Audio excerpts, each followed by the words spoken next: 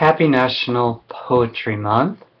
It is April 6th, and today I am going to read Sunbear by Matthew Zapruder. Yesterday at the Oakland Zoo, I was walking alone for a moment, past the enclosure holding the sun bear, also known as Burang Madhu. It looked at me without interest.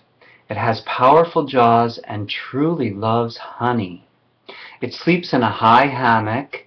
Its claws look made out of wood.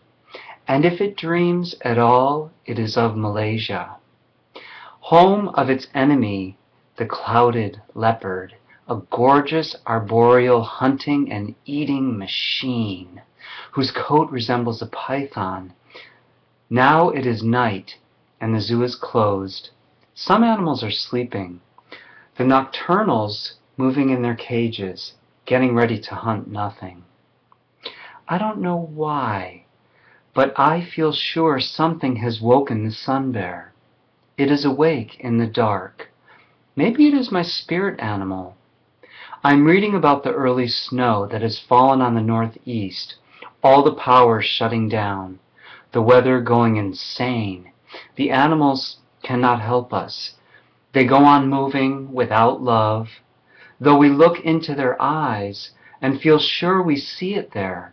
And maybe we are right. Nothing can replace animal love, not even complicated human love. We sometimes choose to allow ourselves to be chosen by, despite what everyone knows the problem is. In order to love anything, but an animal, you cannot allow yourself to believe in those things that are, if we don't stop them, going to destroy us.